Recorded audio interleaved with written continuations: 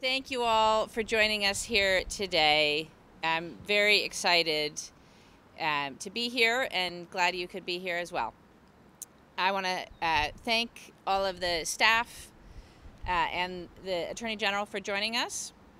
Today, we are announcing some exciting news about the city's Community Alternative Response Emergency Services Program, which is better known as CARES.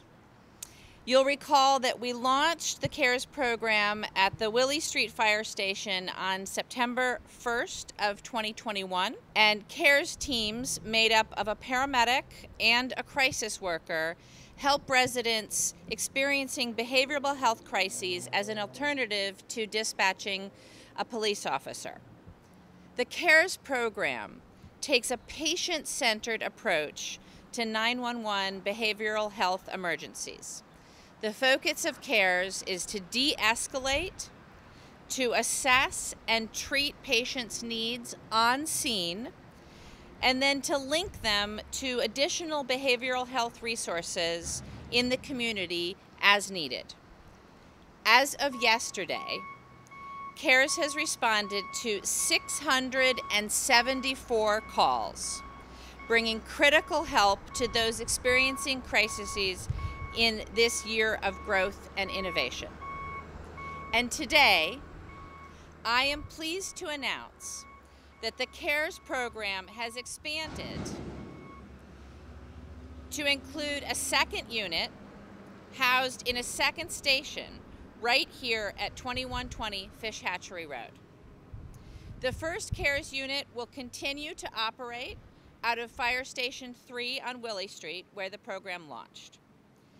This expansion will increase the number of calls that CARES is able to respond to, and this location, particularly being so close to the Beltline, will also help us to get to patients across town and shorten the response times to the west and south sides of Madison.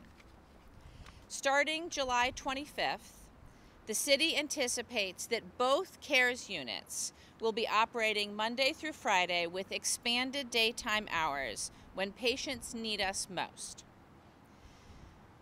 Early data on the CARES programs show indicators of success.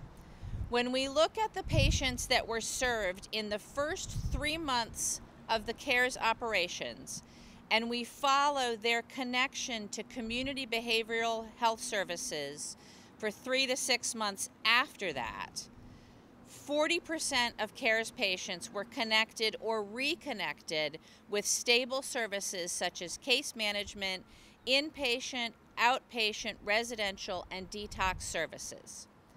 Another 18% were connected with acute emergency services such as Journey Mental Health Emergency Services Unit, the Hospital Emergency Services, or EMS.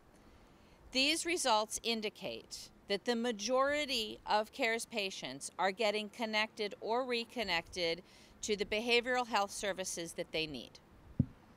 I am really excited for the continued growth and success of this innovative program and the support that CARES offers to our community.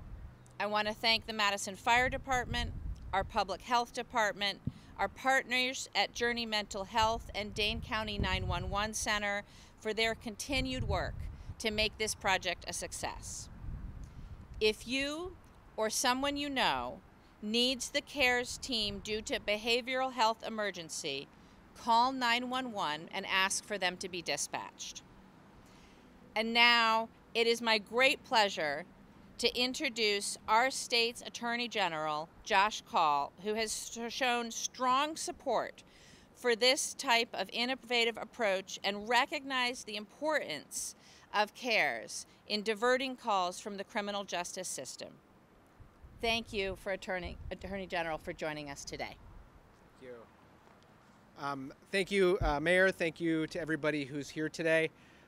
First, I want to congratulate the City of Madison on expanding the successful CARES program and continuing to work to provide as effective as possible a response to mental health crisis situations.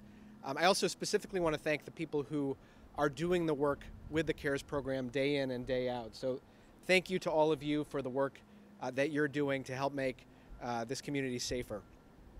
One of the topics that I hear the most about from law enforcement officers in Wisconsin is the need to reform our broken emergency detention system.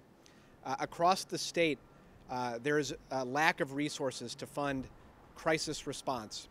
And often, law enforcement officers find themselves transporting individuals in crisis long distances, frequently to the Winnebago Mental Health Institute, when individuals are in crisis.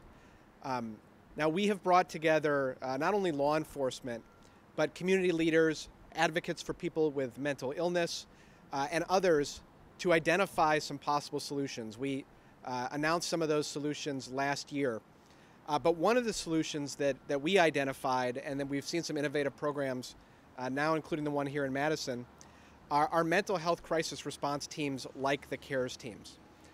These help in a few different ways. First, these kinds of programs make sure that the response to a mental health crisis is as effective as possible. While we're fortunate to have a lot of law enforcement officers who have critical incident team training, having a mental health professional respond to a crisis allows an individual in crisis to be connected with services as quickly as possible. And it also allows for continuous follow-up care so that when an individual is in crisis, they don't just have a one-time interaction with a law enforcement officer when it's necessary for public safety, but a trained health professional can follow up and make sure that that individual doesn't end up in a new mental health crisis. This also frees up our law enforcement officers' time so that they can spend a larger share of their time investigating the most serious offenses, including violent crimes, and working to protect public safety. So these kinds of programs are a win-win for our communities. They lead to better mental health outcomes and better services for people in mental health crisis, and they free up more resources for our law enforcement agencies and for our criminal justice system. Every community in Wisconsin should be able to have the kinds of programs that you're seeing here with the CARES program. And in the Safer Wisconsin plan that I announced back in November, we have proposed a significant investment for grant programs for crisis response teams. These kinds of programs could be available in communities across the state. There are a few where they're available now, but often communities don't have the resources to ensure that we're providing services that are as effective as possible and that we're freeing up our law enforcement resources to the extent possible. So I continue to call on our legislature to take up not only Safer Wisconsin, but in particular to provide increased funding for mental health crisis response teams. And again, I want to congratulate the city of Madison. This is a step towards a safer community and a community that provides more effective services to people in crisis. So with that, let me turn it back to the mayor for any questions. Thank you. Thank you, Attorney General, for your support and your advocacy. We'd be happy to take a few questions if there are any. Reverend Griggs has said that the CARES program is underworked.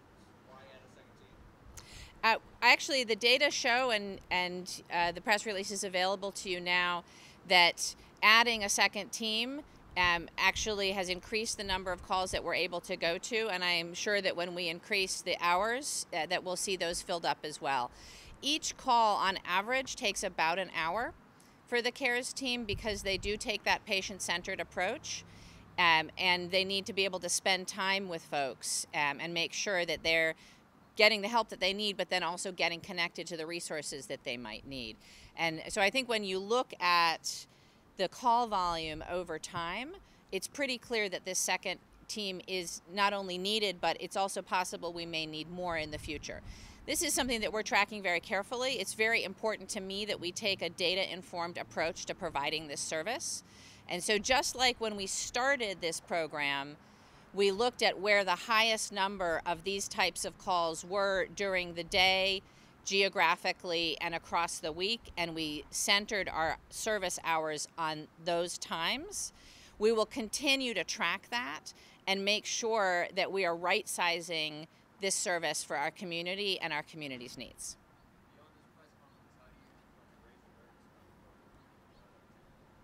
So it's important to understand that primarily CARES is dispatched through the 911 center, right? So we've worked with the folks in the 911 center so that when they receive a behavioral health call that's nonviolent, that they will dispatch the CARES team instead of a different resource. So that's how most folks are going to interact with the CARES team.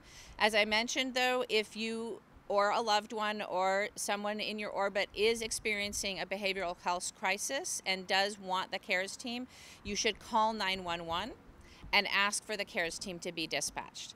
One of the things that we'll look at going forward is making sure that we, again, are right-sizing the types of calls that CARES is dispatched for. We started out wanting to make sure that we were being a little conservative on that front, and I think as we come into having a year under our belt, we'll be looking at that again and trying to determine if there are more calls that should be dispatched to CARES versus other resources. Other questions? I'm sorry? How much additional staff does the 17 require? Che, do you want to speak to the staffing levels? This is Assistant Fire Chief Che Stedman. Hi there. So for the first team that we had in service, we have 2 community paramedics and 2 crisis workers in order for them to cover a full, 5 days a week, 10 hours a day. And so now with the second team, we've hired 2 more community paramedics and 2 more crisis workers. And one team is 1 single paramedic and 1 crisis worker at a time. But in order for us to make sure that we keep the team on the streets continually, when they have vacation days, sick days, trainings, and everything else, we need to have the extra staff for that. And if I could really quick just address the call volume question. In the last 3 months, we've seen an average of 5.3 calls in an 8-hour period. So we know that the call volume is picking up over time. Has there been any situations with the first one where things escalated, where you thought it was nonviolent, and you still had to call in law enforcement? Yeah, yeah, so it's happened a handful of times where the CARES team has needed to call law enforcement in.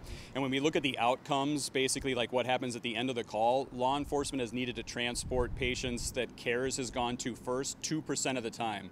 So the 911 center is doing a really good job of dispatching out the right resource to the right problem. But as we all know in emergency services, things can change from the initial call into where you get there. But as of right now, the CARES workers can tell you they fortunately haven't been put in an incredibly dangerous situation, and when they've needed law enforcement, they've gotten them relatively quickly. Is there an average call such as substance abuse, or what is the average CARES?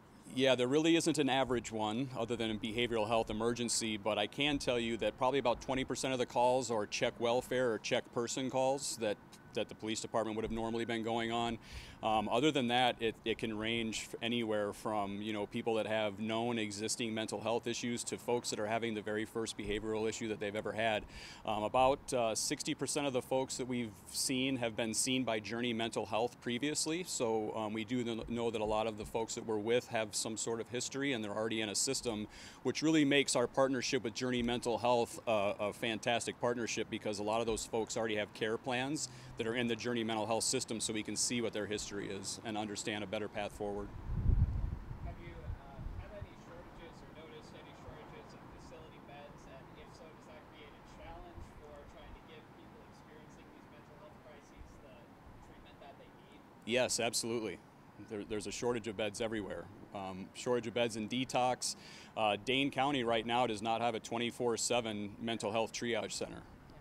And that is something that is being planned right now, and something that'll be really helpful to us and to the citizens more importantly. But yeah, hospitals will tell you that they're short on beds.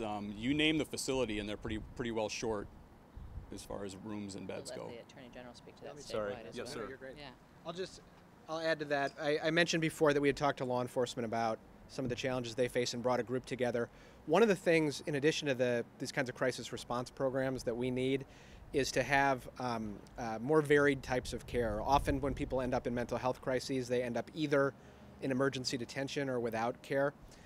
So having a continuum of care that involves things like peer support programs, more intermediate care so that it's not a secure environment, but people can receive medical intervention. That kind of system is one that is better matched to the kind of to the current understanding that doctors have for mental health crises, and is one that I hope we will see the state invest in, so that the work that folks like Che and others do has the kind of support from the hospital infrastructure that it needs to have. Any last questions?